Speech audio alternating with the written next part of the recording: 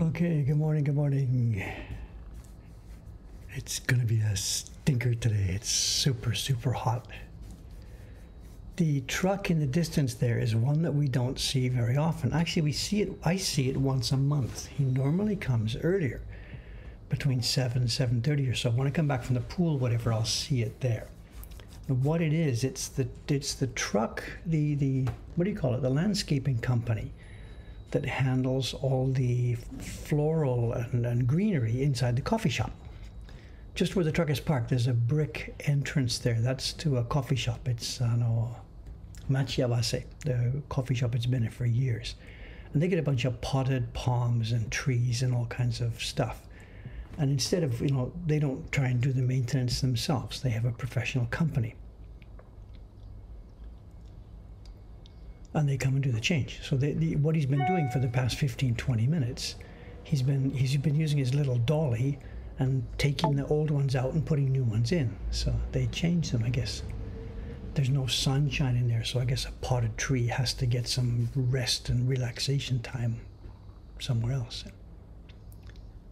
So he may have finished, or we may see a couple more trees come in and out. I don't know. We'll see how it goes here.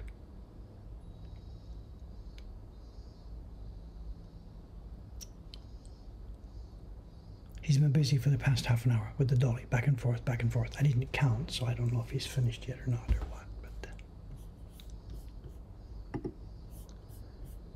But it's hot. My God, it's hot out there. There he is. What's he got? Oh, the empty dolly. Yeah, he's finished then. No, that was the paperwork. He's brought out the empty dolly and the paperwork, so he's done. So we're not going to see any trees coming in or out. It can't be helped.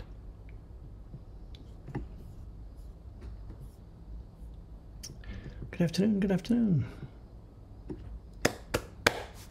Good morning, good evening, good night, whatever. So,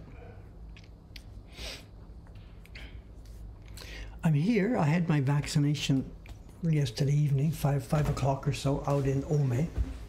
I didn't spend a weekend out in Ome. It was too raining and too much bad weather and too much work here. So I just went out Sunday afternoon, went on the train, went out there, got my shot, came back. Seems okay. Slept through it. Unless suddenly something is going to grab me.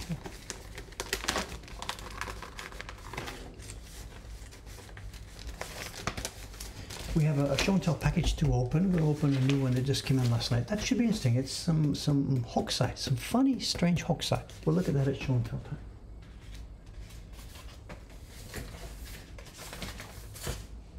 And today's work is we're going to continue just carving on the block. Something else to mention, I'm not going to do it on stream here, but just to mention it, the prints we opened up, you saw these yesterday or Thursday, whatever. I opened them up, had a look at them. Looks nice, very nice. Thank you, Chiharu-san. Bang, bang, bang, bang, bang. Then later on that day, I had to figure out how many are good, how many are okay, so that we can pay her, send the bill through. So I went through, like this, whatever. 1, 2, 3, check, check, check, check, check. And they're mostly okay. She had 2 or 3 in the batch that were misregistered, stuff like this. But when I went through them, I was going to break them into 2 piles. One pile that can go out to Ome for packaging right now, and one pile that it will need a little dot or something pulled out of the paper, because this print has so many open spaces, it's really critical for Chiri. And I could not find any to send through. Every single piece of paper in this whole damn package is going to have to come under my scope. That's the problem with prints that have... You can do it, you can do it. It's stiff. It's really, really stiff. That's the problem. There's no single sheet here that is clear of this mess that I'm going to have to pick out. Look, sheet number 1. I didn't set this up. This is just the way it is. Sheet number 2. Sheet number 3. We can't send out a print like this. Look at the crap. And I think it was actually a mistake to order this print from our printers. With the current paper that we have, it was a mistake to ask them to do this.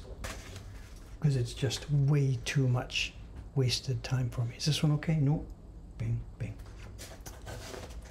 With the kind of paper we have these days, I really, now that I think about it, and I should have thought about it before sending this job, we should just retire designs like this. I simply cannot make prints like this with the kind of supplies that we have today. The kind of print that Taran-san is carving for us right now, the Hiroshi Yoshida print, the forest, the trees, all that stuff, totally okay. You got a dot of chiri in there, no one ever is going to notice. So I'm thinking now, I hadn't really realized it or thought about it. We know the paper has been on a decline, but seeing this print now, which we haven't had in our catalog for years, seeing this makes me realize it might be time for a fork in our road here. And simply, given the current situation, we can no longer make products like this. Maybe if our chiri machine comes to fruition and we can do it in the future, but at the moment, we shouldn't waste our time with stuff like this. Someone says, we just have to accept that spots are the norm now. I can't do that. I can't send this out to anybody. Would you want this? If you ordered a print from Mokuhankan and you got this, what would you think? It's handmade, it's okay. Accept the defects because it's handmade. I don't want to go there. Anyway, sorry to bring up the same topic, but this is on my desk because now this is waiting for me to dig through this thing. And what I'm going to do is this afternoon, I'll just spend a half an hour. I'll go through and I'll get 3, 4, 5, 6, 7, 8, 9 copies, send them through to Ome. It's open up in the catalog page, and then just leave these as a backstop. And then when Ome says they're running out, clean up some more. When they're running out, clean up some more. But I cannot spend, you tell me, 80 copies. How long would it take me to do this?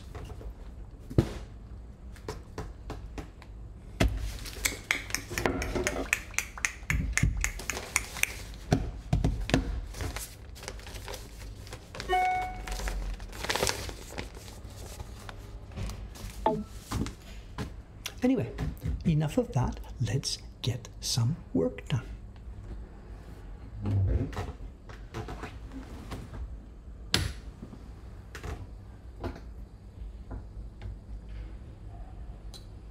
You know what we're going to be doing.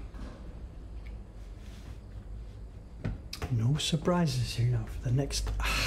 it's painful. I skipped the pool on doctor's orders. They told me no strong exercise tomorrow when I got the shot yesterday. My experience so far with these shots has been zero, just nothing happens. No pain, no fever, no nothing. But the arm is sore and they said no exercise tomorrow. So yes, doc.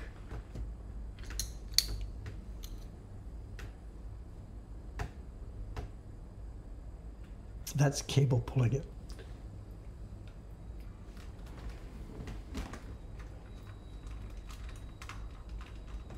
It's the power cable pulling it.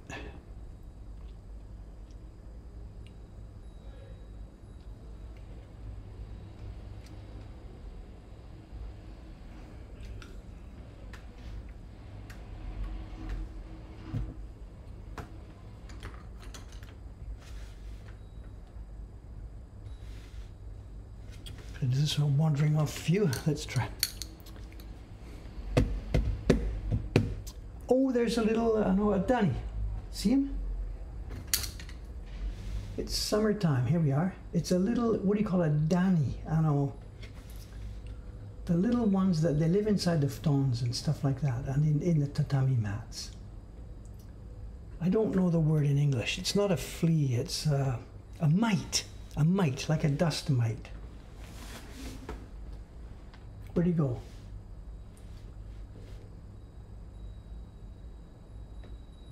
They're everywhere here. They're everywhere. And it's especially in my room, I have a real problem because there's no balcony for my room and I can't air my bedding. And normally in summer, you have got to get your bedding aired every day or these things just multiply beyond belief. So I'm struggling. I'm trying to vacuum my bed every couple of days. It's a summertime thing. A mite. They eat the dead skin on the bedding. So. I don't think these are the ones. I don't think they bite people. I don't know. I don't think so. Oh, no, they are really food. The little jumping spiders we have, I guess they live on these things. I don't know. But if you don't air the bedding, my God, they grow out of control. You know. And I can't. The only place to air the bedding is up on the roof. And that's tough for me to get the bedding up there, you know, to grab that futon roll, carry it up, get to the third floor, up those stairs.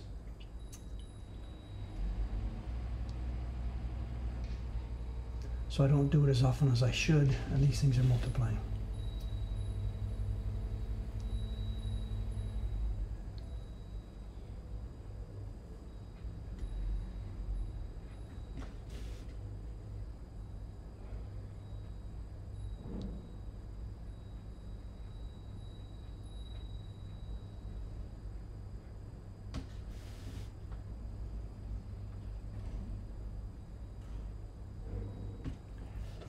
Flora and fauna of Japan.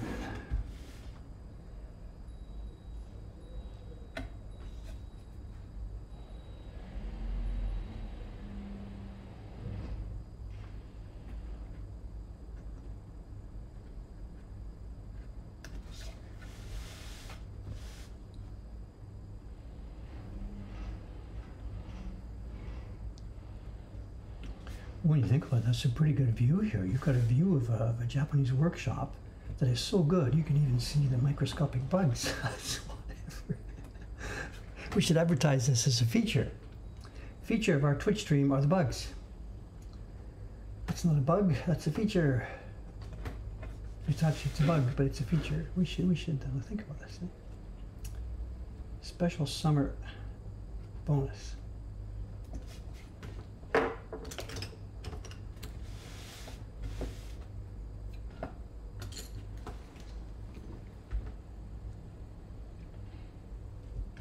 The marks on my arm are these are from mosquitoes. I got bit to death. They're going away now. Last weekend, I got bit to death out there in Ome. Last weekend meaning the weekend before last weekend.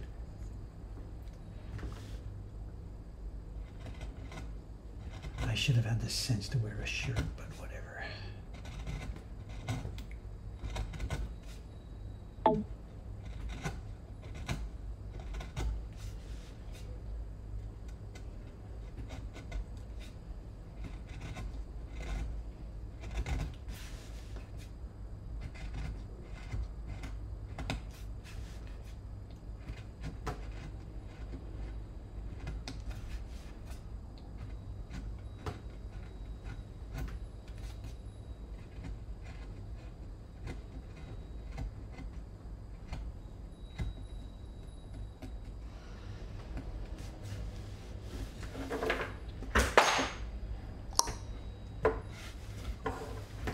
Knife overboard.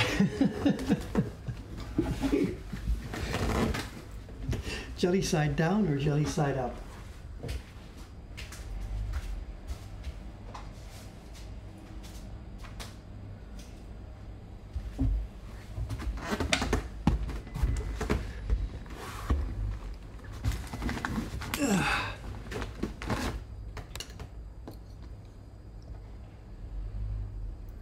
Jelly side up.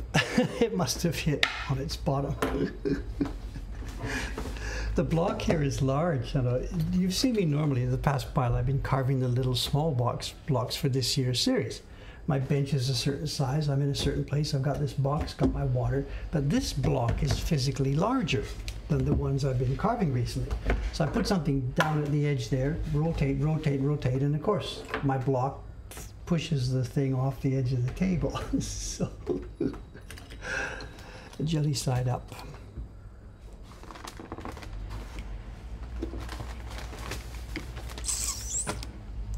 What's this? What's this? The story about mosquitoes and stuff?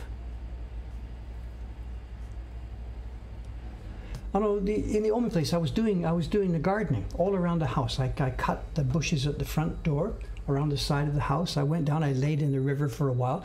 There's no mosquitoes down there at the actual surface of the river because the mosquitoes don't breed in the river. The fish take care of those.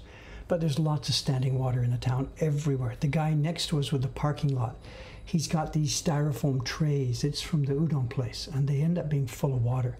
So there's tons of mosquitoes up in the town around the house where I was doing the trimming and stuff. So it's both things are true. There are tons of mosquitoes there, but down at the actual river level, there's almost nothing.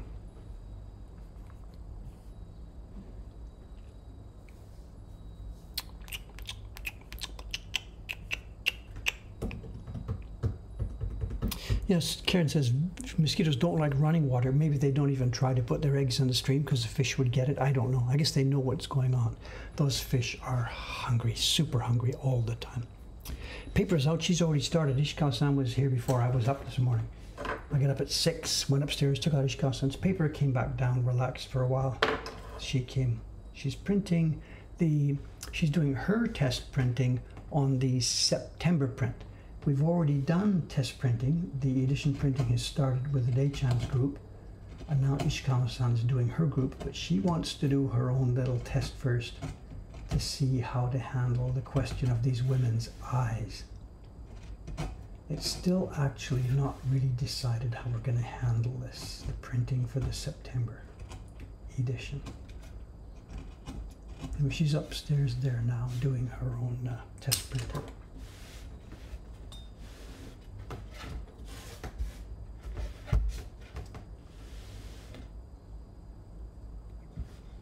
And she's the only one that'll be here today. There was going to be, Suga-san was going to come, but she canceled again.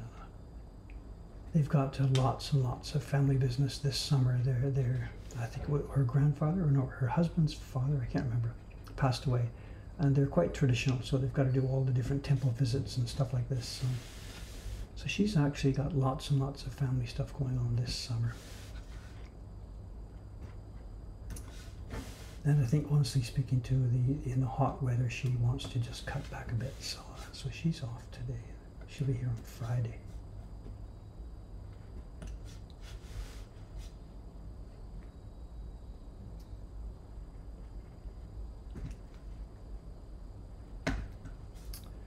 Then we've also got a sort of scheduling problem now again with the carving. We've got the design for the October print is here from Jed. The design for the October match label prints is here. And we've got to decide who's going to carve it. Now, John-san's just finished the September print. I did August, John-san did September. And normally maybe it would have been Kawasaki-san for October. But she's still in the middle of doing the Matsushima project. So I have to decide, in fact I should have decided over the weekend, I have to decide whether to ask her to pause Matsushima and get going on the October print set for the Embrace the Delight, or tell her just keep going on Matsushima, and Chon-san and I have to decide between the two of us who's going to do the October designs. I would really like to just keep on going here and get busy with this surfer. But Chon-san wants to get going on the test carving for next year's project, which I'm still NDA'd, I'm still not allowed to talk about. And we have to get a test of that done soon, because the collaboration company is going to need some results from us. So that's a priority. So it actually is possible that I'm going to have to put this block away.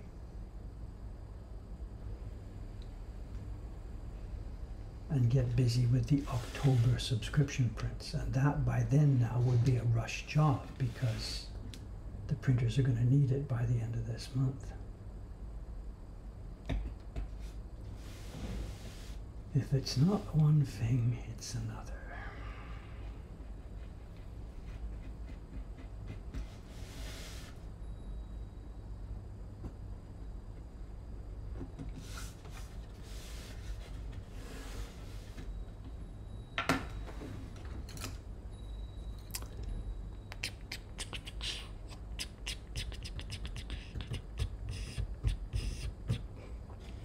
Well, Taran-san's also busy. The project Taran-san is working on is something that I really, and I mean really, want to get into the catalog.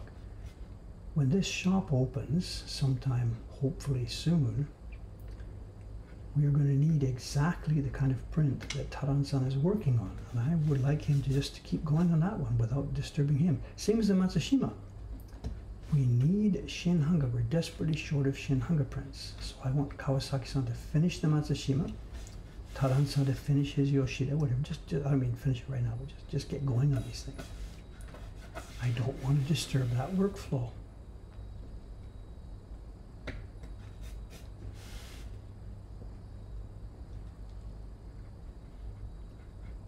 There's also the issue of what work is most suitable for people. The October subscription print is very, very, very small scale, quite fine lines again. I'm not sure it's the best work that would be sent to Taran-san.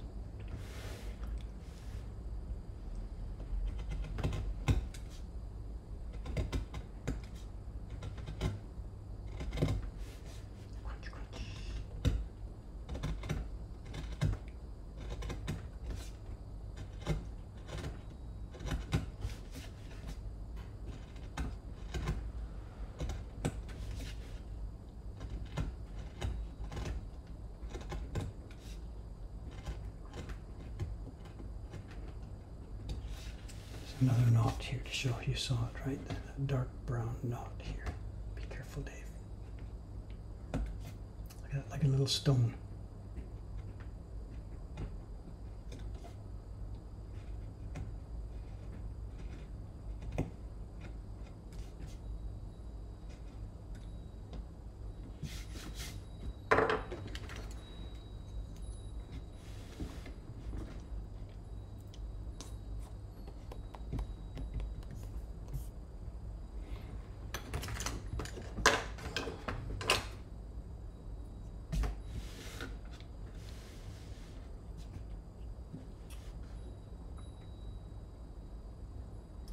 But what else there is to local news and stuff, there's a little bit of an update. The new bar behind us, the one where we had the sign where I had trouble reading it, actually, I don't know, I'm quibbling about this. I went out there last night after I came back from Ome, got my shot and came back. I walked around the back there because I heard some noise and I realized that they were opening up. They had their little, it wasn't a grand opening yesterday, it was a stealth opening. No signs, no nothing like that, but it was a stealth opening, clearly for locals. And I've learned what's going on. The people I saw there, they had some chairs and tables outside. The local people I saw there are an exact group of people who I know, but I haven't seen them in a couple of years. Those of you who know the history here, next door to me here is a restaurant now, but it used to be a kimono rental place, then it used to be a shoe store before that. Then next to them is a little old group of shacks, tiny little shacks. There's the famous coffee shop Tenkoku. And then in there was a bar called Emi. And all the first 4, 5, 6 years that we had our shop here, Emi's bar was there. Emi was an elderly lady, the kind they call here a madam in Japanese. Not a madam in the sense of running a greenhouse. A madam in the sense of a bar, just a lady who had her own bar. And she had a regular clientele of locals. Sit there in the tiny bar, sit outside on the sidewalk in the summer. She closed a couple of years ago. I think just simply she was just getting too old to do it. But the customers that I saw last night on the sidewalk drinking outside the new place are the same people. I recognize them. I don't know their names. They're just locals, just a bunch of people outside. So I can see what's happening. That new bar back there is a local person, and that was the name. We saw the name, right? Lee-chan, the kind of title. We talked about it on the stream the other day. It's clearly the mood is going to be, it's just a little local hangout for the locals. And that's why they're on the back street. They don't care about catching tourists or catching salarymen or whatever. They're obviously going to be in business just as a little local watering hole.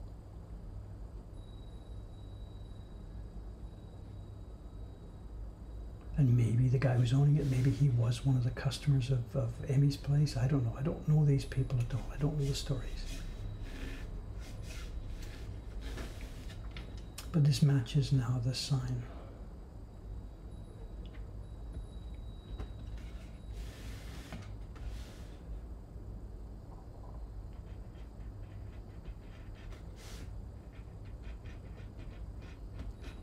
I'll stand by it. The horizontal sign reads okay, but the vertical sign looks like reach up. And I still think it says reach up. Nobody's agreeing with me. They say it says reachan, but I think it says reach up, and I thought it meant reach up, as in the name for a bar.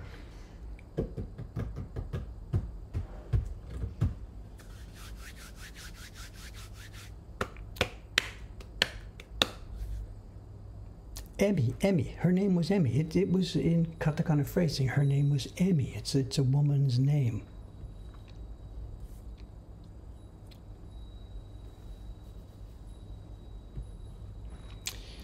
Long ago, you were done carving for the day by the time the shop opened, Dave. Not sure what you mean. You mean here in the Saksa we're talking about? I was done carving for the day by the time the shop opened.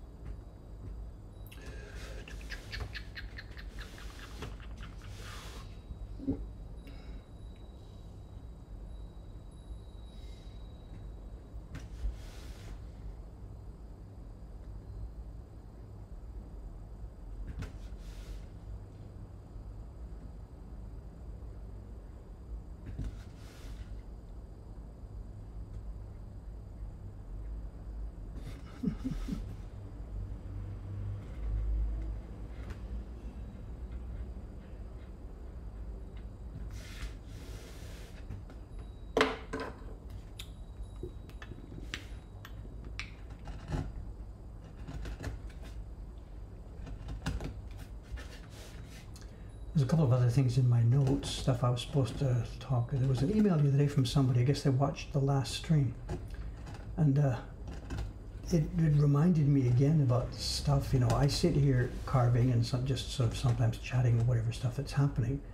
And I will say something as part of my conversation and not really think too much of it. And it seems that sometimes, or maybe more than sometimes, I don't know, people out there are listening to something I say and might take it in a bit more serious way than I intended. And the example here that got in the email, this was Thursday afternoon after the stream, soon after the stream.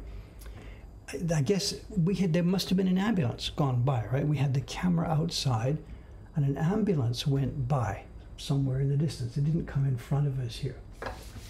And I had to go back and see what I had said. And it turned out that I had said something like, there's another heat stroke victim or something like this, blah, blah, blah, blah, without, you know, overly thinking about it too much, whatever. And the email said, Dave, there's no way that can be a heat stroke victim. The temperature in Tokyo right now is only like 23 degrees or something like this.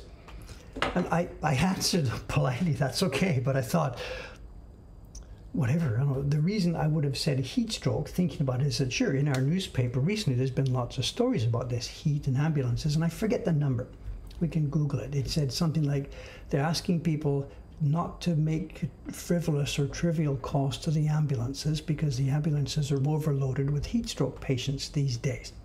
And that, I forget the number, 88% or 82% or something of all ambulance calls these days are for heat stroke.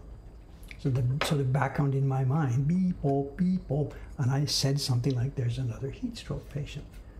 And yet the person said, Dave, that can't be true because it's only like 20. So I don't know what to say. I don't know, what can I say in my defense? Please don't believe anything I say. I'm trying to just, whatever, it's a little tiny window into our community here, the light conversation that we have while this stream goes on. This is not a prepared speech. It's not, I don't know, whatever. Or what do I say? Just don't believe anything I say? I don't know. Just relax. Relax. People are, you know, I'm not actually being hostile here or trying to be, what's the word, passive aggressive. I really appreciate the community and people are listening and talking and we've got something going on. But just the problem for me is how much is so serious and how much is not serious and how much is people are really seeing more here than what I'm actually presenting or doing, you know. So I don't know. I don't know. I get this in the YouTube, you know. I get this. Or the visitors, sometimes the visitors are so effusive. Oh my God, I'm here. Whatever. I don't want to talk about the same thing again and again. Whatever. Thanks for being here. Thanks for chatting along. But it's just another stream of some guy sitting here working and passing along a tiny bit of the knowledge and information about the local community here. But somehow, in some respects, it seems that the people are perhaps, whatever. Anyway, I'm the big overthinker, so I can't criticize somebody else for overthinking. It doesn't matter. Crunch, crunch.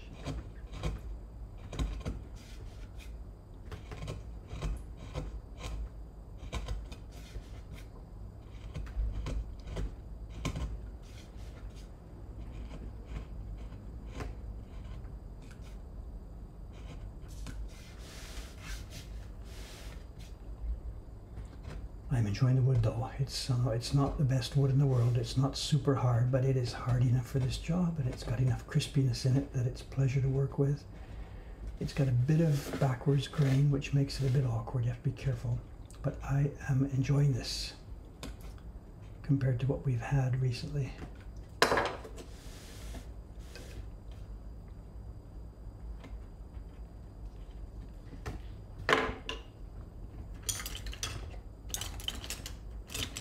Another thing that I did get asked about, that people asked me to update, the question of when is Japan opening up? And this is a big question and concern for all of us. When is Japan opening up? I don't, really know any more about it than most of you do. Anybody out there who is following Japanese news and stuff, we're still all up in the air. The government, the election is over. We had probably said a few weeks ago that once the election was over, the government would feel that they had more freedom to act and stuff like this. And it seems like they're paralyzed. I read the headlines in a couple of paragraphs of the news each day now. And the big thing in the government right now, it's cabinet shuffle, cabinet shuffle. And because of the fatality last month, the awful incident where Abe-san was shot to death, that has turned the political focus on one thing only. Where is the power structure in Japan right now? Because he was the kingmaker, the man who died, Abe-san, the man who died last month. He wasn't the prime minister at the moment, but he was the kingmaker. And all of a sudden, there's a huge power vacuum, and people are shuffling and shuffling and getting. So nobody in the government right now is thinking at all about governing. Nothing. The face of it is yes, yes, yes. But all they're doing right now is it's chairs, power shuffling. And I have no idea the nuance of what's going on there is way beyond me. There's people reading these tea leaves and just forget it. It's just like the Kremlin used to be back in the old days. So there's no governing going on right now. It's simply power, power, power. And apparently there's going to be a cabinet shuffle today or tomorrow or next week or something like this. And maybe then finally, when the shuffling is done and all the tea's been drunk and all the whatever and the new meetings have been had, somebody finally is going to try and sit down and make some decisions on these governance issues. You tell me, whatever. The impression I get, there's two competing things here. The impression I get is that just forget about it. It's not going to happen. But there is something else happening that will affect this thing. There's a story in the newspaper. This wasn't yesterday. This was 2 or 3 days ago. It's about the classification of the COVID-19. And up to now, they have a classification of diseases here, level 1, 2, 3, 4, 5, based on their, what's the word? How easily they're transmitted, infectious disease control. Now, this is a new virus, and it's not actually in that classification, so they didn't know what to do with it. So somebody made the decision, let's put it at level 2. So they've been doing all their, using hospital beds and making rules based on the fact that the virus has been treated as though it was a level 2. I think tuberculosis is level 1. I don't know the details. So they've been doing it as though it was a level 2 for the past couple of years. But there's a little hint now. What they're doing is, where is it? COVID-19 is not included among the diseases in the 5-tier categorization system, but has been treated as equivalent to category 2, the second most severe level. And that's been the justification for all the different things. Close the restaurants, do this, do that, do this. But now,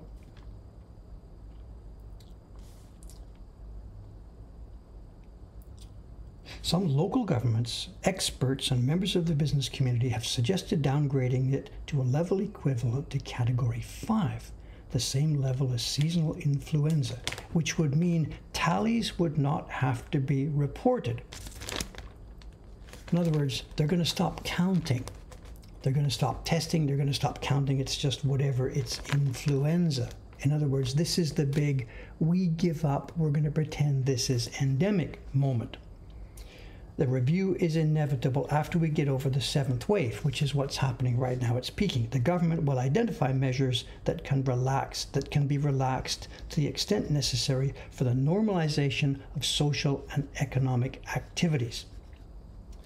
So if they do this, if they drop it from essentially level 2 to level 5, we have this system. I think the epidemiologists aren't yet calling it endemic, but in a practical use for people like us who are not medical experts, it's behaving as though it was endemic. So if this actually happens now, after the cabinet shuffle is over, if they do this, that would then say, okay, identify measures that can be relaxed to the extent necessary for the normalization of social and economic activities, which means to me that looks like we may be getting a border opening.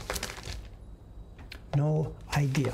No idea, no idea. That's Dave's reading of the tea leaves in yesterday's newspaper, so I don't know. Nothing is going to happen today, tomorrow. Cabinet shuffle first, a couple of days to settle down, move the virus to level 5, and then count down the days to the airport openings. So as John's saying, this means now they're going to start. That opening question is now going to be on the table. So we'll see. Courtney got me saying, it's Japan, it's still a year away. I don't know. I'm not telling you what's going to happen. I'm just passing on my tea leaf reading. So.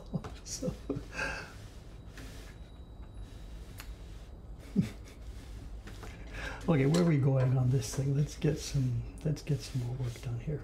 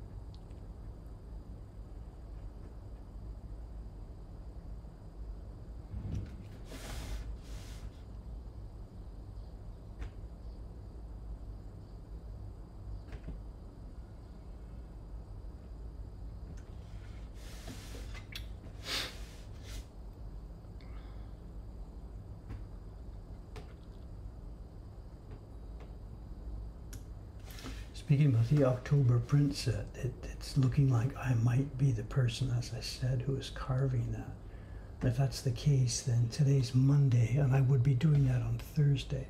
So Thursday's stream this week. Thursday's stream may be me carving a different block than this one. And if that's the case, you're going to be able to see what the picture is. And I can tell you whatever. The theme for the October print is Aki no Aji. The October print set. It'll be a group of 5 again. We've sort of settled on that group of 5. It really, really works well for both the carving and for the printing and for the block size and for cutting the paper. I had originally thought about this year's series being more variety of print shapes on each set but we have a real trouble with getting them to fit on the washi if we do vertical, horizontal, or a different outline. So we've sort of settled on this group of 5.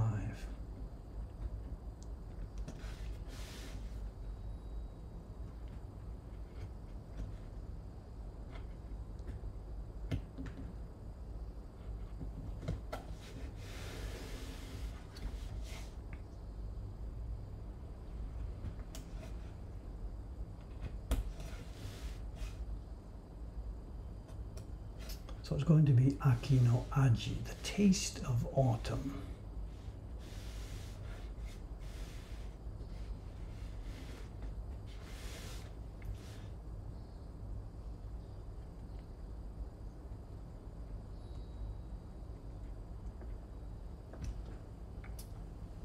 And then the one after that, the November series, is also decided, and I think it's a bit too soon to chat about that.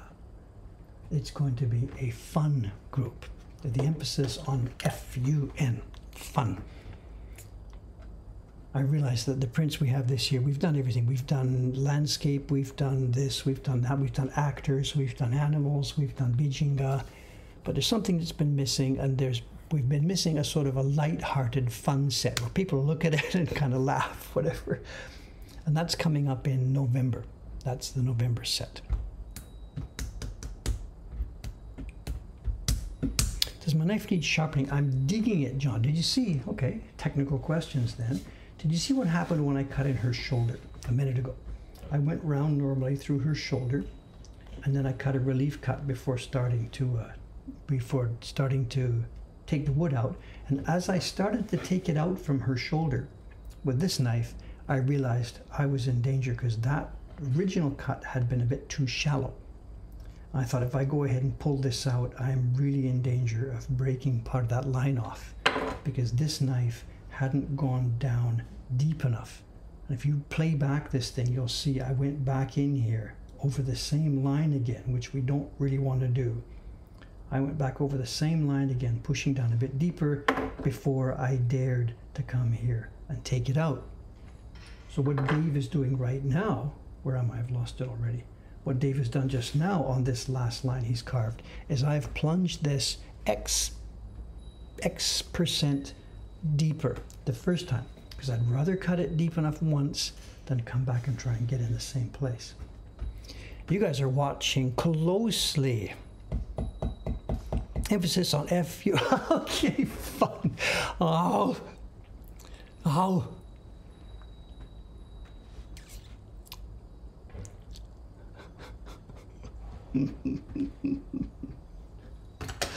Oh, is today going to be one of those days?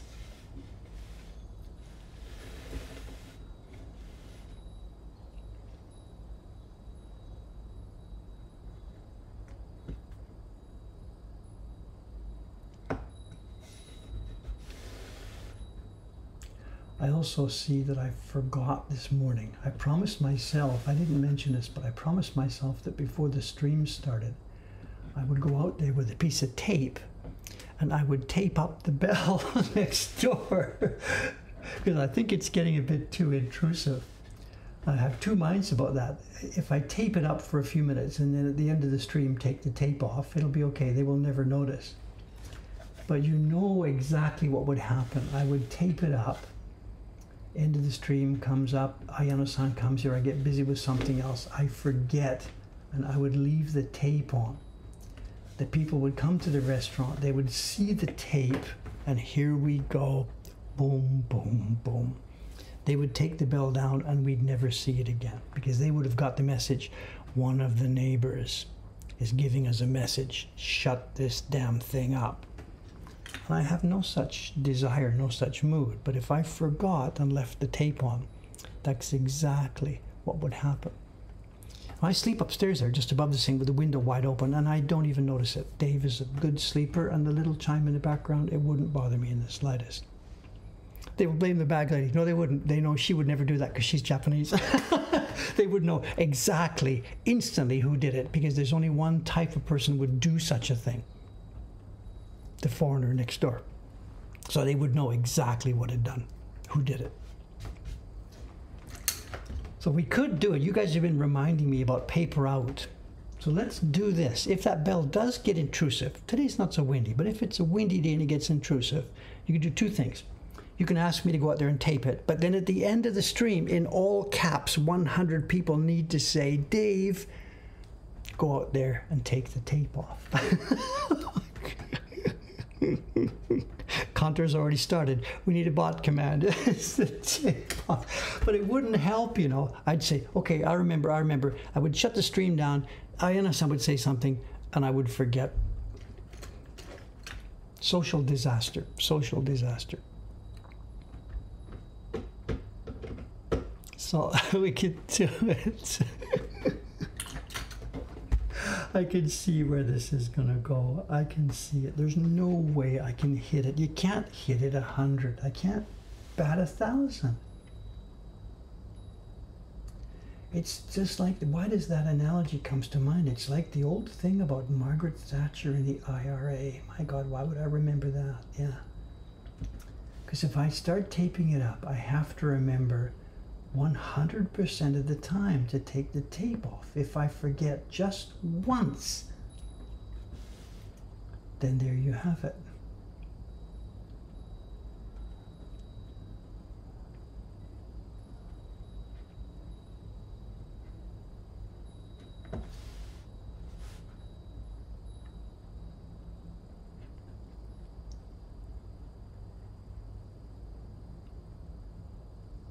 The downside of plunging heavily here that I'm doing, you know, the downside is by plunging more heavily, I am stressing that line more than it perhaps should be stressed.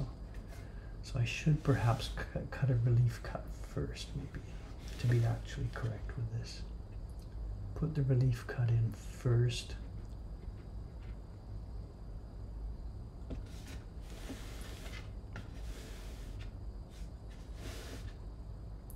Now I can plunge more deeply without stressing. Look, you can see, but the difficulty is now it's hard to steer because as I cut, the wood moves under the knife. You can't win for winning.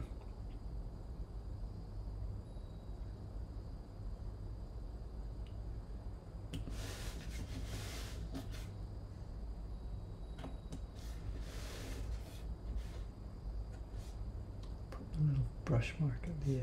Right, there we go.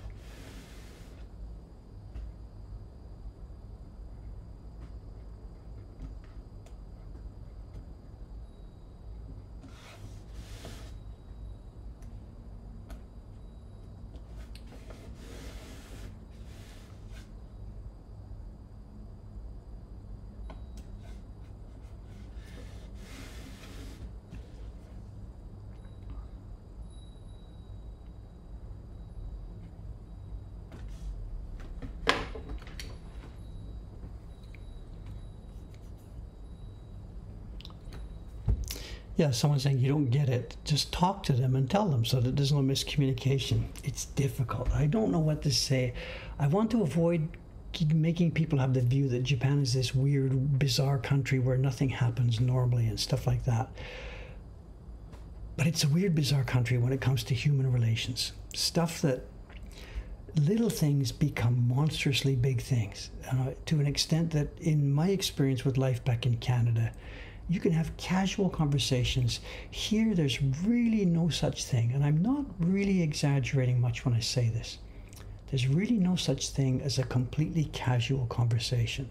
Everybody is looking for more than what you actually say. And literally, I can't talk to the guys next door and say, hey, we were chatting about your bell, you know, we were trying to record something. And that was it. They would take this as the hint that I would be really steamed and angry about this. Because if I were really steamed and angry about this, this is the way I would be supposed to do. You hint delicately about something. You would never come yelling and screaming, but if you're steamed and angry, you would delicately hint. So if I make what I think is a casual conversation, talking about something, that's the delicate hint. People are being good at Japanese. They would take this, okay, I see, good. He's trying to make no waves. He's trying to keep the community peaceful. And they would take anything that I said about that bell, they would take that as a request to remove the bell. There's no way around this. There's just no way around it. It took me years. When you're a foreigner at the beginning, it's a little bit different because they know that you don't know any of this stuff. A tourist, if you're a tourist, don't worry about this stuff. People can say, oh my God, I'll never go to Japan as a tourist now because the stuff I take it. They know tourists don't do this. Relax. So if you're a tourist, you can say anything and it's okay. You have the mark on your forehead that says Gaijin, you're a tourist. So don't sweat this. But when you're living in a community and they know you've been here a million years, and when you're speaking Japanese, that's when the Japanese rules come into play. And it is. And I think every culture and every language has to have these rules. Back in Canada, if I was living there, my neighbor over the fence were chatting, hey, there are similar rules, you know, things you can talk about, things you can't talk about, and ways to communicate a displeasure without actually banging on the table. Every culture must have these.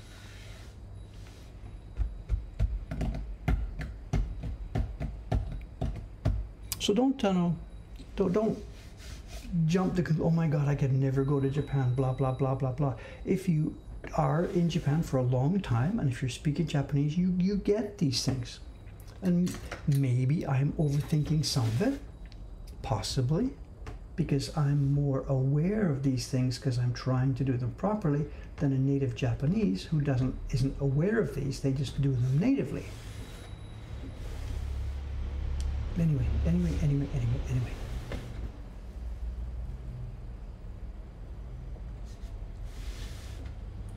I watched a YouTube video about exactly this kind of stuff over the weekend. There's a guy, a foreigner living here in Japan, who I had not known about until YouTube threw up this recommendation for me.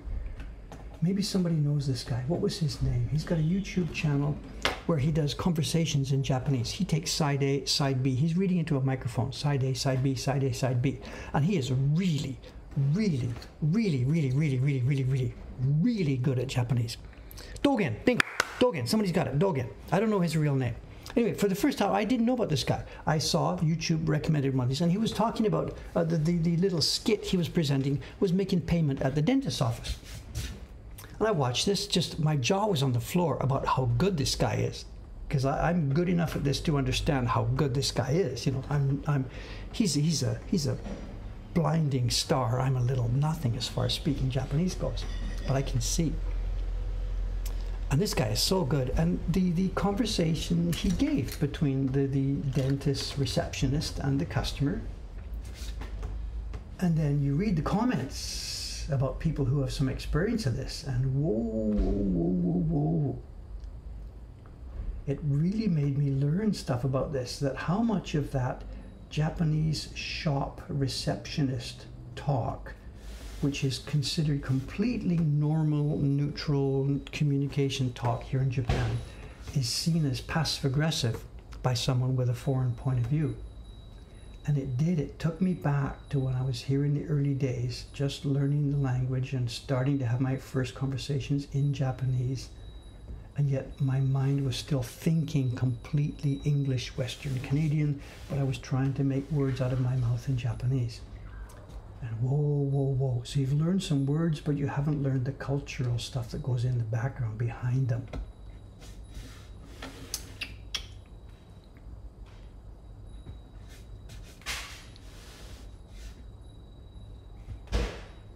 Yeah, that guy is good.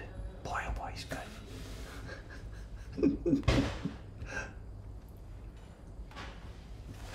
I watched that and thought, you know, I've been in Japan longer than he's been alive or something. He looks like about 30-something. I've been here 36 years. And when I see that and listening to this, Jesus, look at that, listen to that. And then I've got two minds. Half of me says, Dave, how can you be so bad? You've been here longer than this boy has been alive. And how can he speak Japanese so well and you're still so bad? And then the other half of Dave says, hey, can he do this? You know, whatever. The years and months and days that I've spent here, I have focused my time on certain things. And that young man has focused his time on other stuff. He has studied and drilled and practiced like crazy. So I sit back and just enjoy it. Hey, there's no reason to feel intimidated by this. He has spent his time doing something, you know. But I really, really enjoyed listening to that. It's like watching anybody do something. It's like watching a sports guy. That girl on the English soccer team about 2 weeks ago, the girl that kicked that goal with a back heel. You watch it and you replay, and it's like somebody so good at something is pleasure to watch, you know.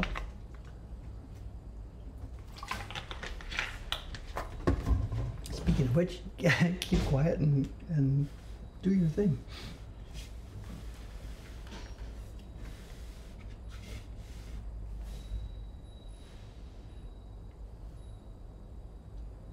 I'll have to look it up more. I honestly said the day I saw that video a couple of days ago, I was actually quite busy with doing some other stuff. So I saw the video, marveled at it, replayed it once to marvel at it some more, listened to it. And then instead of watching more of his stuff, I just had to get going with my work. But I should look up his channel and see some more. So I know nothing about the person himself. Is he here in Tokyo? Is he down in a different part of Japan or something? I don't know.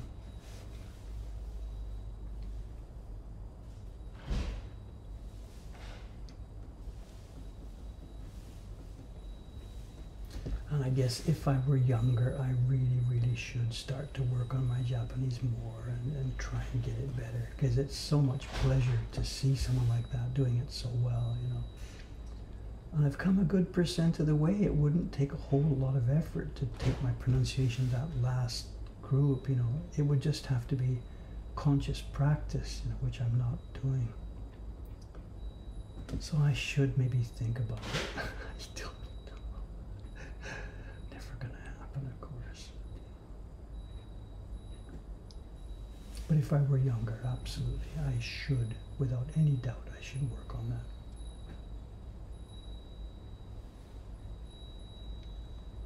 Someone like him, he must look at people like me who have such a clumsy level of Japanese. I hope he, you know, I hope he doesn't feel too cynical when he looks at people like me, you know. When I came, there was a previous generation of foreigners, you know, the people literal generation older than me.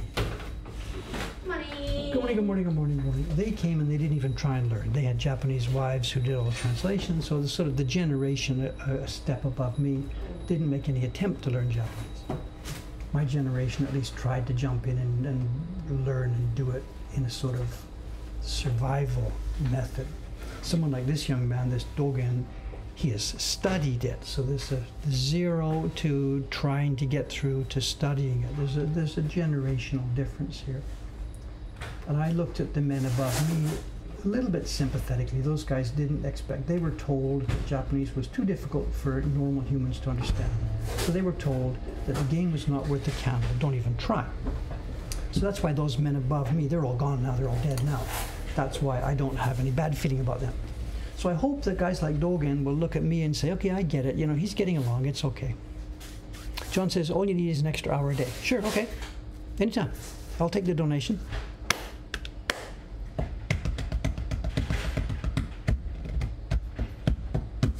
You guys could have a nice YouTube collab. Have I met any Japanese YouTubers? No, not at all. Where does Dogen live? Anybody know him? I should just look it up. I guess I'm sure the information is out there. He's in Beppu.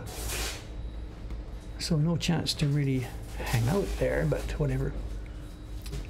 Good morning, Okamura-san. There's a box from Ome to show you've got it already. Hi. So the other boxes are, it's mostly stuff for Watanabe-san. We've found a bunch of YouTube stuff this week. Okay. There's a box of wood. That's for,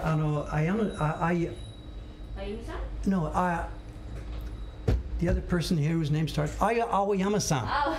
And it's the key block for next month's ED prints, which we need. So he'll handle that.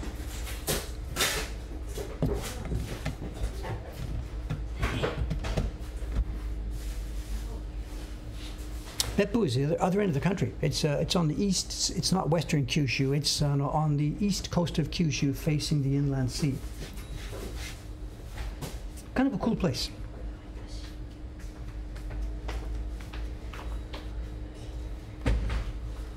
How you doing? I understand. Nice weekend?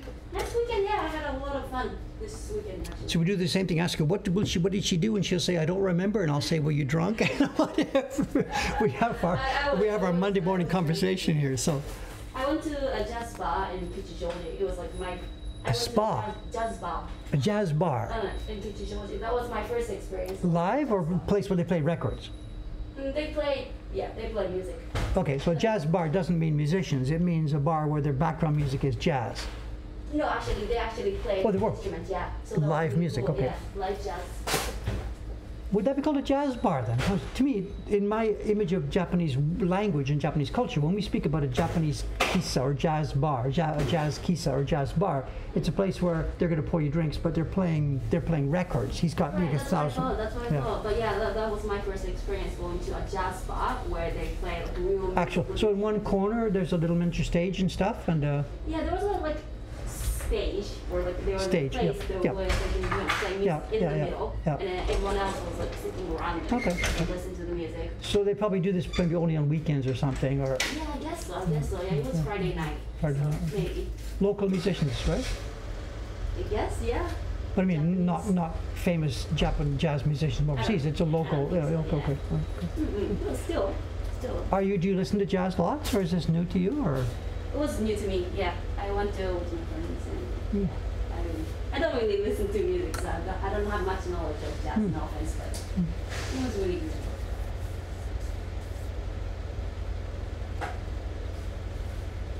What is somebody digging about records? So this is the thing here in Japan. You go to this kind of bar, and the guy behind him, it's LP records. There's no CDs in a place like this, right? It's LP records, start to finish, and the guy picks out. You ask for Bill Evans, and whatever he plays Bill Evans.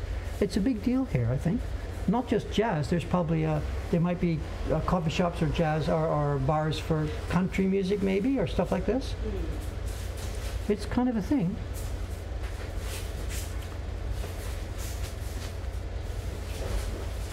Yeah, a lot of jazz nerds. Jazz it's maybe healthier here than perhaps a lot of other places. I would get the impression in Scandinavia maybe it's healthy, Germany maybe. I think jazz is probably a pandemic. I don't know. Pandemic may have destroyed it, but whatever. How's the flu vaccine? Oh no, actually the flu. Last night, it's okay. My arm. I tried to reach the camera. If I try, it's stiff now. I don't want to adjust the camera because it hurts if I move my arm. But other than that, nothing. I don't think I have a fever. I followed instructions. Didn't go to the pool today. They said no exercise the first day, so I whatever was a good boy. But other than that, nothing. I could imagine a tiny bit of fever, but I think it's just so hot in here without the air conditioner, I can't tell. But I imagine if you beep it now, I'm probably tiny bit of fever. I don't know. You look fine. You look like really tired or like exhausted last Thursday. Oh, so I thought you said right now. Yeah, you got a puffy eyes, right? And I was like, David, are you okay today? Because you look, do you remember that? Well, no, but I've been down. You know, I mean, I'm struggling to keep happy right now. I mean, it's the financial year end and the bank accounts and the tax bill I got to pay in a few weeks and all that crap. And then the shop. Do we open the shop? Not open the shop and stuff. These guys are doing fine. They've taken a huge amount of work away from me. But I don't feel happy because there's this every day now. It's just firefighting drudgery. And I promised myself years ago that I would never live like that again. And here I am, bit by bit now. And over the last year, whatever, it's just the daily routine is no fun. I'm not going to quit and blow it all up, because I am okay. I'm having fun. I'm carving. I'm doing work I want. But I know, but getting up in the morning is just, Jesus. So I have to make a change somehow here. And we'll see. The virus, the airport. We'll get a shop manager. One day. So I'm hearing this. It's like she just said this. You didn't look good. You know, you look blah, blah, blah, blah, blah, blah. And I'm like, no, I'm always happy. I'm always perfect. Whatever. How we got this? Because my summer holiday vacation is coming up. Yeah. I will work with Watanabe-san today and show like how to. Oh, that's what I was going to ask. Wait, when is your holiday starting? What's the? Next weekend, next Friday. Okay, but then, isn't our AMA next? Not, our AMA is not this week, right? It's the week after. What's ANA? The AMA with Jed. They ask me anything. There's the live stream. So just it's actually right before my summer holiday. Oh, you're going after that? Yeah, 2 weeks from now then. Okay. Right. So that's on the chat with you. Am I doing your work while you're away, or is she gonna cover for your work, or well, whatever? Let's talk about it. Let's talk about it later. Yeah, I will work with Wakanoda-san today. Okay, Barry, thanks, son. Okay. Thank you.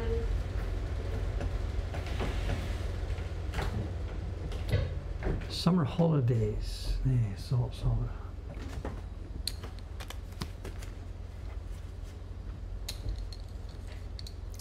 Can't keep track of this. What vaccine did I get for number 4? They gave me Spikevax. Did you know about this? I got the paper, when I made the reservation, I got the paper some couple of weeks ago. You can now make your reservation. It says what you're scheduled for is Spikevax. Maybe we talked about this, and I'm like, Spikevax? Is this that thing from China or something? I don't want this. What's going on? I Google it, and I didn't even know about this. They've changed the name. I guess Moderna. People here are nervous about the name Moderna for some reason, so they've changed the name. Is this just here in Japan, or is it overseas? They've rebranded, and it's Moderna. And yesterday, whatever it says on the Kaijo, the vaccine we're delivering today is Spikevax, previously known as Moderna. And I had no idea about this. This idea came from Moderna themselves, or this came from the Japanese Health Ministry that said, look, we're getting too much resistance. Please change the name or something. I have no idea. So someone's got it. Spikevax. It scared the crap out of me when I saw that. Moderna, yeah, give it to me. It's a normal vaccine. But this sounds way scarier to me than Moderna did. So I don't know. Whatever, I trust it. I'm not in any way an anti-vaxxer. I completely trust the science, absolutely. I know there's tiny X% risk, but we need to do this socially. We have to get more, we don't need to talk about it, it's okay, I understand, it's gonna make problems, but yeah. So I happily got vaccinated yesterday. The lady who did it, I should have learned my lesson years ago. Don't try and chat with these people. I should have learned my lesson. Most of the time I have learned my lesson. I sat in there and I had to ask her to switch the chair around because everybody else is getting it in their left shoulder. I'm a lefty, I want it in my right shoulder, so no problem. So I said, "Migi de onegaishimasu." I just set her back because she has to move the chair around so I'm facing the other way. She can't move her chair and stuff like that. So that set us off. And then as I'm getting my shirt off, I thought, let's just make conversation. I asked her, like, how many have you done today, And I shouldn't have bothered. It flustered her, and she thought it was a serious question. She put the thing down and went back to her paperwork, and she was ready to sit there and count. Lady, I didn't mean it that seriously. I'm not a reporter for the New York Times. I just... Japan, And it flustered her, so I then said, no, please, okay, so no, let's just do this. There's people waiting, let's just, I said, okay, thank you, yes, that's okay. Shoot, and out we go. But you'd think I'd learned my lesson by now, but there's no such thing as casual conversation in this country, not between anybody.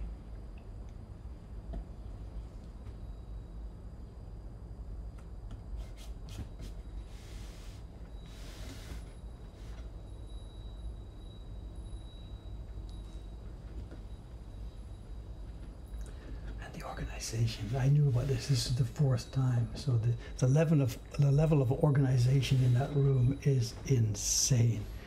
The government, obviously, once this vaccination thing started, whenever it was, a couple of years ago, is it now? I don't remember when this all started up. Back at the beginning, remember, there weren't really good supplies of the vaccines. It was a question of how do we deliver these things. It was a logistics issue. There was temperature issues and whatever. It was a big deal. And the Japanese do this, of course. They do logistics like this with no problem. We're now into like 2 years of this, so you'd think they would have sorted it out and settled down. But I didn't count. I should have counted.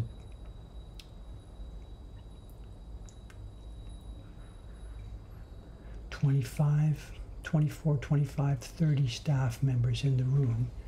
It was one of the smaller rooms at the local sports center. We were coming through in groups of 30. I was in the 5 o'clock booking with 30 people. The 4 o'clock, I got there about an hour early, so I saw the 4 o'clock group of 30 shuffling through, the 4:30 group shuffled through. I was in the 5 o'clock group. I was early, so I got chair number 1 in the holding pen. So there were 30 people, so you're dealing with 60 people an hour, and there was 30 staff members. And does it need 30 staff members, plus parking attendants and all that stuff outside? Does it need 30 people to deal with 60 vaccinations an hour, you know, whatever. A part of the thing is the government just told all the cities, do what you need to do, we'll pay for it. So it's a blank check environment. The central government is paying for all vaccination costs totally. They're buying the vaccines, they're paying the cities to deliver them. So it's a blank check environment. So the city has taken that blank check and run with it. Not in an evil way, but make sure there's no problems. And there was around 30 people in the room there, you know. When I sat down, after getting the vaccination, you sit down there, the lady gives you a piece of paper. I had got mine at 1400 hours and 54 minutes. So my little yellow paper said 14:54, 14:54. And you're supposed to sit in your chairs. I got chair number 1. I said I was group number 1 in that group. And you have to sit there for 15 minutes. If you have had previous issues, you sit there for 30 minutes. So my yellow paper said 15:09. And I put it here. I think I put it first in my pocket. And then I said, no, excuse me, leave the paper on your lap. And I'm like, she wants to be able to read the number. So we all have to leave our paper on our lap. Mine says 15:09. The guy behind me must have said 15:10, whatever it was. And we're all in chairs in order. I'm number 1, number 2, number 3. And she just walks and patrols. And she's looking at us like, has this guy collapsed yet? She keeps asking, are you okay? How you doing? And I'm like, yeah, I'm doing fine. Tomo, arigatou gozaimasu. Tomo. But we have to leave the paper uncovered so that she can check the time. And then you get it. She's watching the time. At 15:09 and 1 second, she says, okay, good, there you are. She gathers the paper and sends me on my way. So,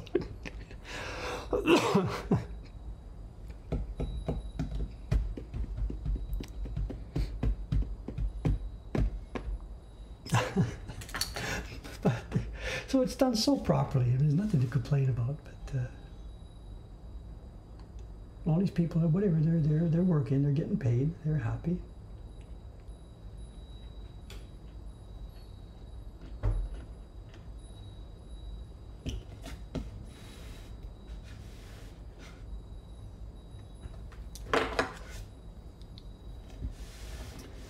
I haven't cut a whole lot of lines here today. I've really been talking a bit too much. I'm sorry, but this line work, these are coming out nicely. This is a good crispy little piece of wood.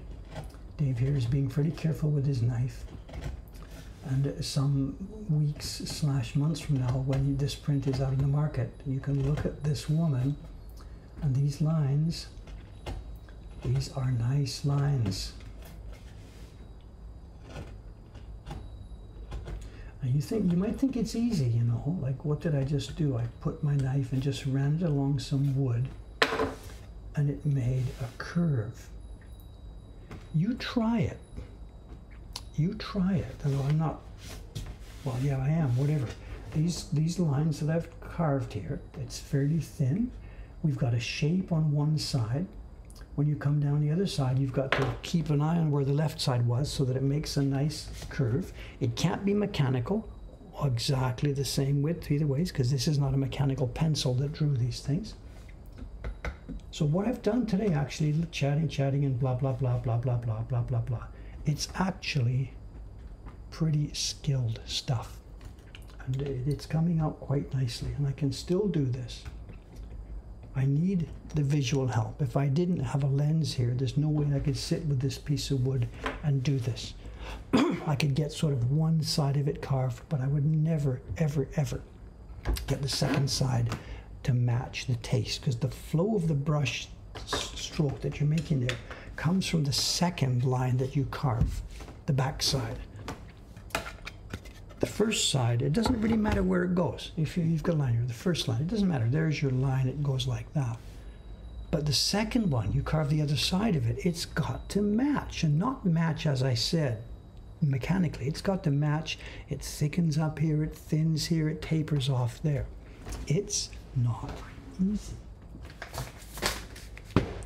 Okay, let's look at some prints. I'm not exactly sure what's in here. Watanabe-san got some stuff for the flea market. Actually, she sent me a link to a couple of the auctions first and said, Dave, what do you think about these? Are these okay for the flea market? And I said, yeah, let's grab those. Looks like a good price balance. We can put these in here, let's grab those. But she didn't say me, when the printers freeze the paper, how is it arranged? It's arranged with lots of in-between a newspaper. That's an important point. Suga-san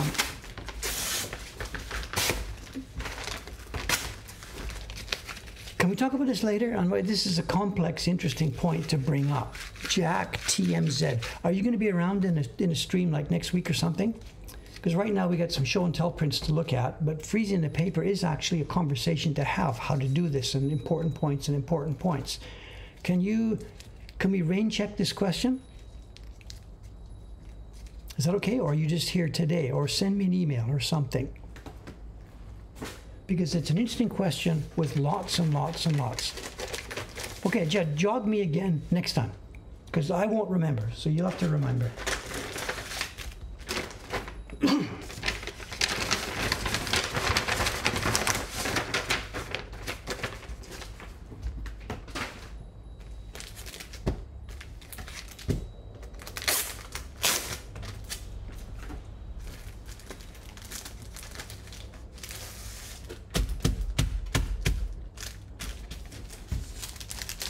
Okay, I think we have about 8 or 9 or 10 prints here. Look at this, just raw prints against the cardboard. Whatever. At least he got them sort of stiffened, but man, that could have been a disaster. This is cardboard and they're cut the same way. If that mailman had been a little tiny bit rougher with this, whatever. These are nice little prints. Based on what I saw on the auction page, they're from the Taisho era. So way under packaged, ne? I think he's an American living in Japan.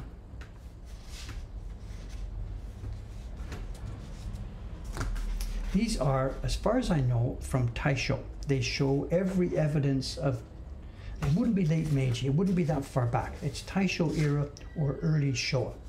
And these are reproductions of a print series that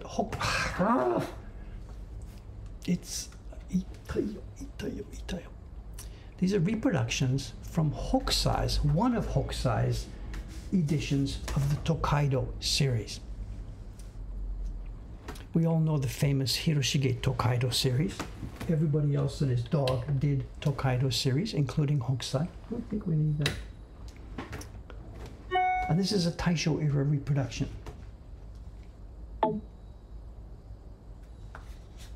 Let's have a look. It's got the usual Taisho thick black outlines and the quite saturated colors. They saturated way more than back in the Edo time. These are the things that tell you it's Taisho. You can see the vivid saturation here. The rich black, vividly saturated. And the overall hardness of the carving lines. The lines are carved much harder than they would have been. If I had a Hokusai original to compare with this, the Hokusai original would have had a bit more shape or something to this hat. These guys have carved almost mechanically. It's hard and crisp and clean. It's lost a bit of taste, but it's very, very, very well done. And these went out, as far as we know, as subscription prints. It was very common back in the Taisho era. This is pre-war. This is 1915, 1920, 1925. There were lots of publishers doing subscription prints of different types.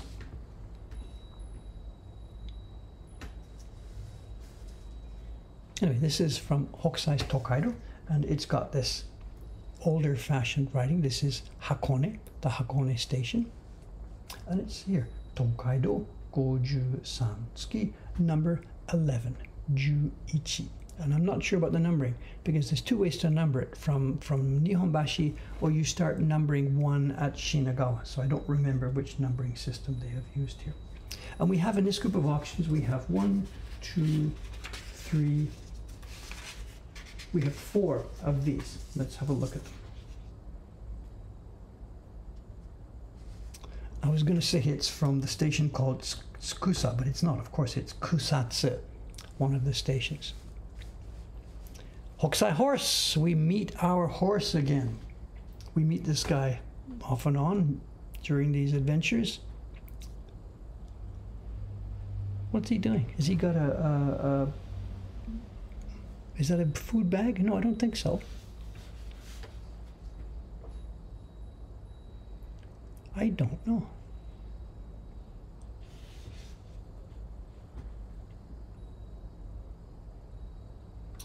And again, we see some of the pigments here. Somebody's going to mention it. There's the black from the key block.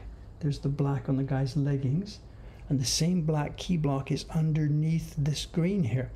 So we have again some of these semi-opaque pigments still in use here.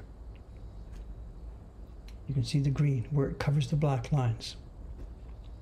Why is the green over the black? Always in the ukiyo-e tradition, the black is printed first, period. The black always is printed first. The key lines are printed first. There could be a black block used later to add black, but the key lines go first and the colors go on top. And normally it's okay because the pigments we use normally are transparent. But in this era, at the end of Edo, towards this era, they started using different pigments, and this one is partially opaque. Spoils it for me. Also, these horses, now there's the bells. The bells are stones they use.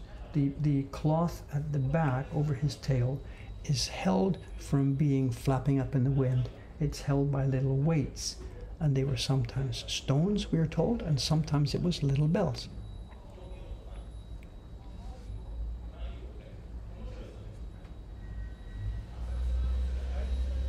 So they've kept the key lines behind it to give transparency. Someone's picking this up here, Koringami.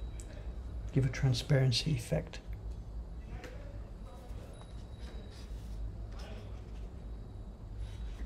Next is Oiso. This is the station in Kanagawa Prefecture, Oiso. And I don't recognize the famous place here. What does it say? Tora. I don't know the location. Is there a famous stone? What are we looking at? Tora shi ko. How are we going to pronounce this? No idea. Something ishi. Oh, it could be, I'm just guessing this. This is stone, and this is Tora, tiger, and that's child. The tiger's child stone? No, it's not fu, it's ko. This is a kanji. This is ko, and this is ishi, and these are hiragana. Quick Google. Tiger child stone in Oiso. Does it make any sense? Has somebody got a story for us here?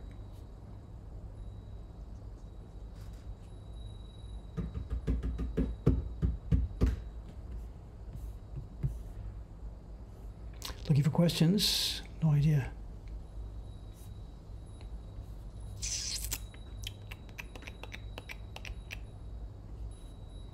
Nobody's found anything. No idea. Someone's saying fog. This is not fog. This is, what do you call it? It's a classic thing taken from screen paintings. Back in the old days when they did screen paintings, they weren't representations of a window. So there was no frame and the image ends here. They painted in the middle of the screen, and then to get the thing to work to the end, they would do these cloud type shapes at the top and the bottom of the screen, just so that you've got your image there and you can finish off the screen without figuring out how to use up those corners and the edge. And it was a real thing in screen paintings of the different schools, the Kano school or whatever. I don't know anything about the screen paintings. And when the ukiyo-e era came along, sometimes for landscapes, they picked up that same idea. So this one's okay. They've taken this one right to the top, and there's trees near the corner, but still they've kept that mood and that feeling of landscapes from the old screen paintings. So instead of having to figure out what to do at the corners. Someone's got it. Torako Ishi, the tiger boulder of Oiso. There is a tiger boulder. There you are. I'm learning something. In this one I can read. I couldn't read the neighborhood restaurant sign, but this one I could get. Whatever. Looks like a potato. Hey, it's only Hokusai. Give him a break. This is Totsuka. And I guess there must have been, is there today? There must have been a large Buddhist statue. This is not Enoshima. This is Totsuka. This is farther down the highway than the place we now have the Daibutsu at Enoshima. This is Totsuka. And I think, this cloud thing here, I think, is this in the way or not? I don't know. I guess once you've started doing it for your series, you're making a series, so you've got to keep the things kind of all stylistically together. No, he didn't. He didn't do it on this one. Look at this. Hakone didn't get any clouds. He forgot. There should have been the cloud here. This one here. It's also possible too, don't get angry at me here, but it's possible this part of it wasn't done by Hokusai. The publisher said, Hokusai, hey, we're going to do a Tokaido, give me sketches. And it's quite possible, totally possible / probable, that Hokusai sent in his sketches. There's the people, there's the horse, there's the stuff. And Hokusai wouldn't have done the borders and the titles and the numbering and all the names and stuff like that. He would have handed in his drawings, his sketches. And maybe if the project was considered to be a bit more important, they would say to the sketch, okay, good. Okay, that's good, fix that. Okay, let's clean these up a bit, please, and then let's go. And Hokusai himself would have taken the approved sketches back, and he might have drawn again a little bit more neatly, a little bit more cleanly. And I'm just theorizing here. He might have just drawn the central important part. That then goes back to the publisher's place. And they are now more than capable of doing the rest of it. If Hokusai's sketch had only been that big, they can fill in the mountains. In fact, you could look at this and you could theorize. Here he is. He's done this part. They look like good living strokes. Over here, look at these strokes. They don't seem to make any sense. They're just splashed in. Right there. Strokes this far look okay. The strokes in that last group don't seem to make any sense. And I would probably, I would bet a bit of money on this actually, that what he had handed in went this far, and the people in the publisher's outfit filled in the rest. They're totally capable of doing that. Someone says he phoned it in, not in an evil way, just that's all the job was required. He wasn't paid to go to the outside and draw the straight lines and get it all done. The publisher's team did that. Me and Jed's given me a sketch and some drawings for the next print. I'm going to get the straight lines ready and the registration marks and all that kind of stuff. So it's certainly possible that Hokusai didn't put any of that in and the publisher filled it in. I don't know. And the only way we'd find out is if some museum somewhere turned up a few leftover of the tracings that didn't get pasted down and carved. And that would give us an insight into the part-way along process here. Okay, Watanabe-san's auction packages. She's got those 4, and she's got 3 more. And these are from a different group of prints. These are from a Kabuki Juhachiban. We've talked about this many times on this stream. The Ichikawa Danjiro clan selected a group of 18 Kabuki plays and said, these are ours. No other Kabuki family can do these. These are ours. They are specializing in the Aragoto style, and we are going to handle these. And they selected a group of 18 prints that have become known as the Kabuki Juhachiban. And we have many, many, many prints based on these. We did some in this year's series on the May print. And this is a group of prints. I think they look like Sadanobu. Not sure.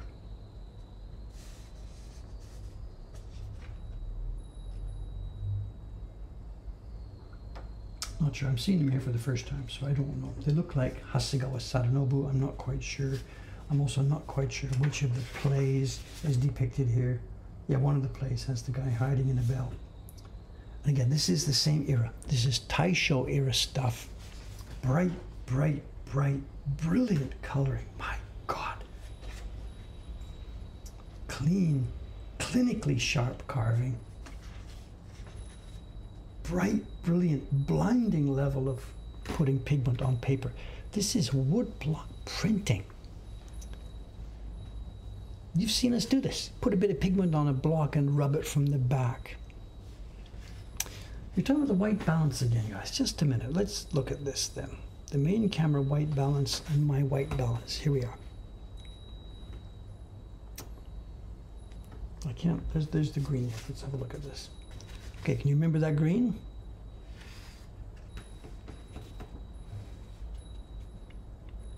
It's a dirtier green here. A bit more bluey there.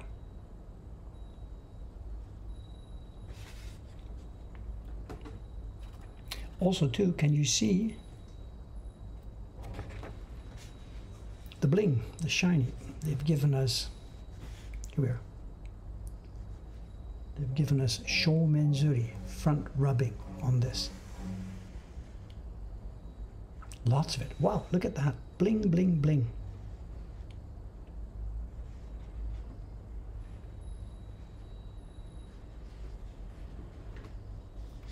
Okay, these 7 prints that she's got here from auction, these all will be going into the flea market. I don't even know how much they're going to cost. I don't know how much they cost us. It's all going to be Watanabe-san. She will be handling this. I don't know. But it won't be tomorrow. So somewhere X months down the line from now, these prints will be appearing in our flea market. We won't be keeping these in our collection.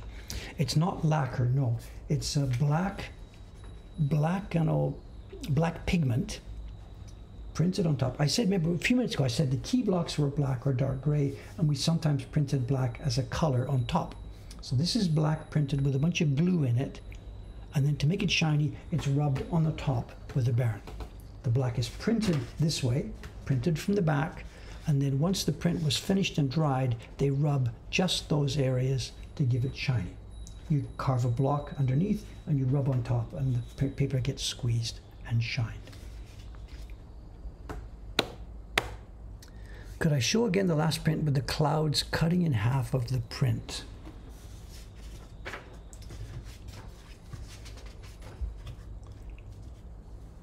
I'd like to see the back of the print to see if the tree on the left has been totally carved. You mean the tree goes under here? No, no, no, no, no, no, no, no, no. No, no, no, no, no. The tree is cut here, nothing is there, and the tree is carved at the top. These clouds are not an opaque band that's covering something up. No, no, no, no, no. No, no, no, that's not how we do this. The clouds here are not covering anything. I mean, in the way we see the picture, we think of the clouds as covering the trees, but there are no trees there. It wasn't cut that way. Not at all. Not at all. Not at all. It's like here. There's no statue carved here behind those trees. Of course not. It would be completely, totally waste. And I don't believe this is the Kamakura Buddha we are talking there. This is Totsuka, a different town way, way farther down the highway. This is not the Enoshima Buddha. This is Totsuka. Okay, okay, okay, okay. I'm out of here. It's 9:33. Cup of coffee first, and then it's another day of bookkeeping, and hopefully the last day. We have an agreement. Yamada-san's coming today, Aoyama's coming, and today we are going to send off our zip file of bookkeeping files, go to the accountant later this afternoon. See you again here in 3 more days. I may be carving the surfer. I may be carving something else completely. I don't know. And then the week after that is going to be the AMA. Not this coming Thursday, Wednesday, but the week after that, Thursday, Wednesday, is our AMA, I believe. See you then. Okay, thanks very much. Let's put up the outside camera to finish off. And somebody has made a mistake with their batteries. See the garbage in the middle there? It's a plastic bag, and I believe there's batteries inside, and they're supposed to go out on the 1st or 3rd Monday. And today is the second Monday. So I think the guy who runs the antique shop there has made a little bit of a calendar mistake. And the ninjas won't be here today because early this morning they got in their car, filled it with gear, and drove off. They're doing ninja house calls somewhere today, some sports club or someplace. I have no idea. I think that's enough. Let's sign off. I'll see you in a few more days. Thanks very much, and bye for now.